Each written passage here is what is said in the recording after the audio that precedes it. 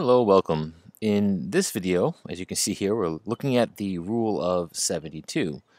And specifically, I want to look at how accurate it really is and why does the rule of 72 work. So let's start with the accuracy of it. And I'm assuming at this point you already know a little bit about it, but the idea is you take 72 divided by your interest as a percent, and that tells you the years that it takes for your money to double.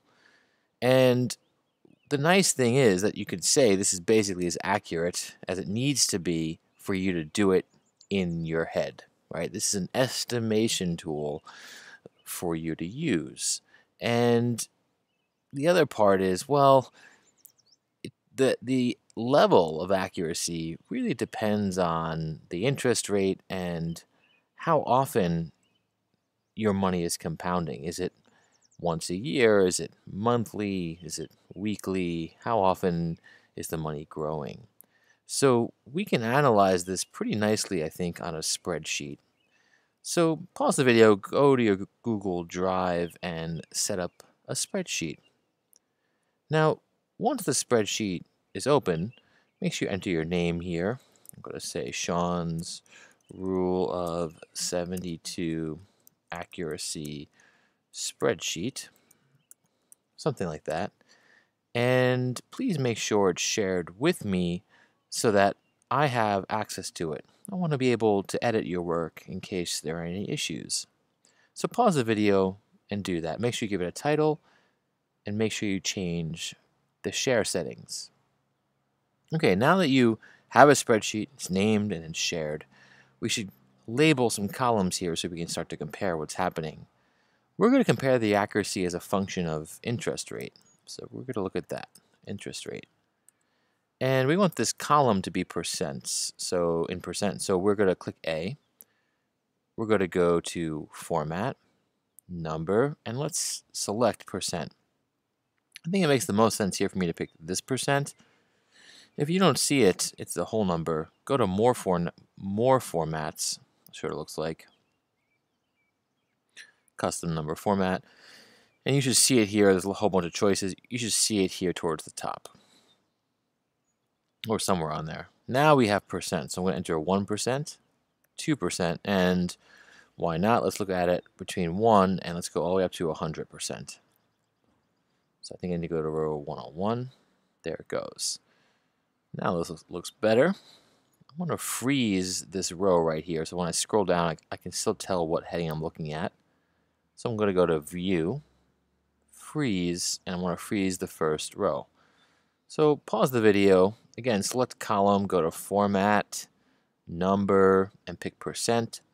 And then for View, you want to go to Freeze, and you want to freeze your first row. So at this point, your first row should be frozen. Your first column is representing percents. And these two columns here, we can compare the actual time it takes for your money to double.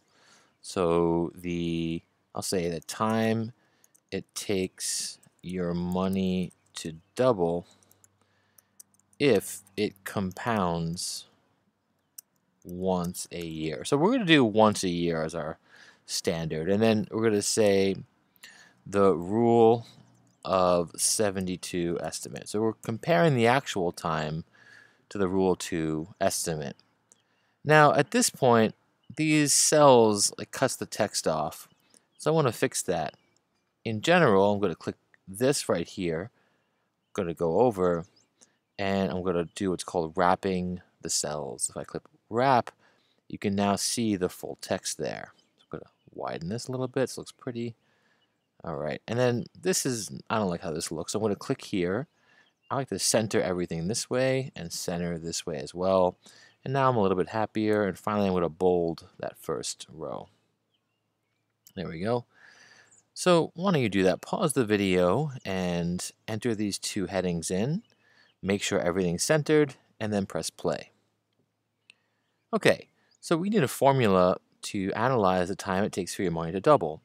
I'm going to use the natural logarithm. And if you haven't heard of that before, that's okay. Just type in ln for natural logarithm, hit enter. And we're going to compute the natural logarithm of 2, that's the doubling part, because your money is going to twice as big, and divide it by the natural logarithm of 1 plus our percentage rate. It's really 1 plus r, and we'll go over that formula a little bit in our next video. Let it hit enter. Now it tells me it takes about 69.67 years. I'm going to ignore the autofill. And now I'm getting started here. And then I'm going to go to my rule of 72 estimate. So the rule of 72 equals 72, take 72, and you divide it by your percent. But here, when you divide by the rule of 72, you just treat the percent as a whole number. So this 1% really means 0.01. So 1% means 1 divided by 100. So we're going to do A2. We want to get rid of that dividing by 100, and we undo that by multiplying by 100. And I put that in parentheses. I hit enter, and you can see here that there's a difference, right? The rule of 72 estimate is saying it will take 72 years, when it actually only takes about 69.67 years. So there's quite a difference there.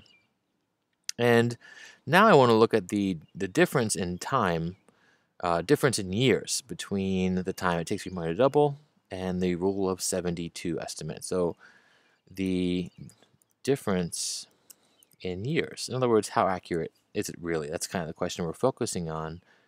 And I'm going to do the absolute value, right? I want to take how far apart these numbers are. I don't want to get any negatives here, and I want to just do the rule of 72 minus, right here, B2, the actual time it takes to compound. I'm going to hit enter. And what you should do at this point, you want to make sure we're getting the same numbers here. You should make sure you have the same formulas as me. So let's go through those real quick. This formula says abs, parentheses, C2 minus B2. This says 72 equals 72 divided by A2 times 100. And this one says equals ln of 2, the natural log of 2, divided by the natural log of 1 plus A2. So pause the video, rewind, go back, make sure you can see those formulas, and then press play when you're ready to move on. All right, we have our 3 formulas. I just select all 3. I scroll over, and you see that black cross? That means I'm going to drag this formula, and what the sheets will do is apply those same rules, but across the interest rates on our left. So as we drag down and approach 100%, on the left, we're getting closer and closer to what we need, which is the difference in years for all the different percents. So that's everything, right? Now you can see that our difference is at first 2.33, and then everything else seems to be below 1. There's some small fractions in here. And the point is, it's not always the same, but there's often a pretty small, less than a year, we should say, difference between the rule of 72 estimate and the actual time that it takes to compound. Now, what I think you should do is make a graph of this. What we can do is we can select this column right here. I'm going to hold Control or Command and then click this column as well. So all I did, I'll do it again. I click A, Control or Command, holding it, and then click D. So now I'm going to make a table that has the x-axis as my interest rates and the y-axis as the difference in years. And if I go to Format and I go to, Insert and Chart, it'll set up a nice graph for me of this process. So you can see it's kind of interesting. Look at the story this tells. It's least accurate when it's close to 0%, right? But here, you can see, in fact, in this case, this high value right here, this data point. Let's see if it gives it to us. It's not letting me see it. These data points right here, I should be able to see them. Let me X this out. I want to be able to see what these. There it goes. So now that I close it out, it's letting me see. What you can do is you can kind of scroll through here. And here, it lets me see 2%. The difference in years is almost a full year, so it's about a year off. And then up here, I think, there it goes. So 1%, it's pretty close to 0 on this scale. It looks like it's close to 0. Maybe if I drag this, see if it gets better. Yeah, a little bit better. So here, again, you're able to see how the difference in years drops. And it's most accurate here about 8%, and then decreases in accuracy, but kind of hovers now as the percent rates increase, right? 47% interest rate. It's staying around 0.27. So again, most of your interest rates, depends on what you're dealing with, will probably be in this area. And the rule of 72 is like spot on here around these percents, right? It's really close to the actual value, around 8% interest. And then it kind of goes in different directions from there. So set this table up, make sure you have it. And then we want to rank these. So the way we can do that, I think the easiest way is to click on column D. And you see this little arrow over here, it's kind of popping up. To click that. And if we sort it, we can sort it from highest to lowest or from smallest to biggest. We'll do it from smallest to biggest. And then what it does is it shuffles around the other columns to match so you don't get your data mixed up. It shows you that this is the smallest difference, 0.006 of a year. Right, it's very accurate. And that's for 9%, 8%, excuse me. That's where it's most accurate. Then 7, then 9, then 10. Let's see what else. Here. 11. Oops. There we go. So it's kind of hovering around 8, right? 1 below 8, 1 above 8, 2 above 8, 3 above 8, 2 below. It's very close there. So it's the numbers around 8%. And then let's go to the least accurate. Let's see what we find there. So this is kind of an interesting group here. The least accurate is 1%, then 2%, then 3 and 4%, then 97, 96, 98. So that's kind of interesting how that's hovering on those numbers. And that gives you a sense of where this is most accurate and where it is least accurate. All right, I hope that helped.